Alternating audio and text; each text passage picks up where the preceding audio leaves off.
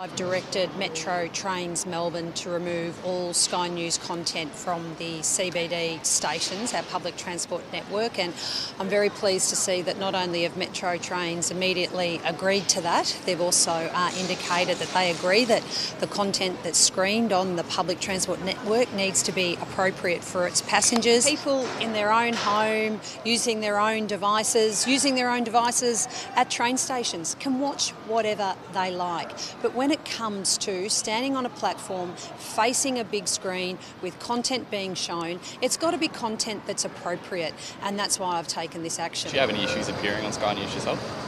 Well, I'm not sure if Sky News are here today. Sky are here. Certainly, if they like any media outlet, have what is a really important right to cover public events, media events. But can I also say that this individual has brought great damage to my home community of Bendigo. This individual made his national profile off the back of inciting hatred in my own community of Bendigo. When we were working through the issue a few years ago, the council, the City of Greater Bendigo, was working through an issue about granting a permit to allow the construction of a mosque in Bendigo. What should have been a very straightforward planning decision allowing another religious institution to be established in the beautiful city of Bendigo became used as a tool to incite racism and hatred, and there were rallies in our hometown that brought great distress to my local community, and so that was deeply distressing enough. To then see these